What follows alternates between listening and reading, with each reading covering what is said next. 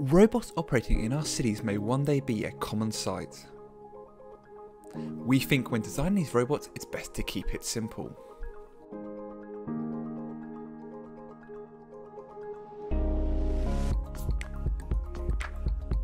In fact, our first prototype was based on a CamJam EduKit 3, easily assembled at home and cost less than £30. Yes, that is sticky tape. With a second pair of wheels added for stability, and through the power of sticky tape, this robot drove all around campus.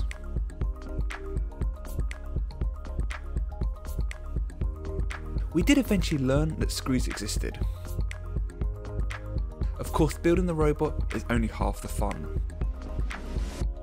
We also have to decide how it moves.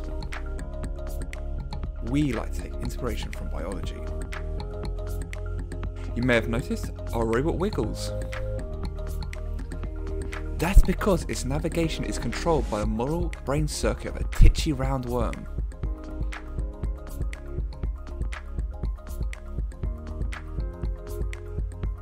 With a bit of training, this titchy brain proved to be very good at searching for cracks and potholes.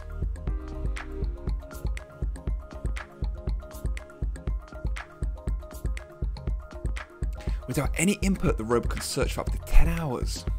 In fact, in small swarms, these robots can search for up to 5 kilometers of road a night.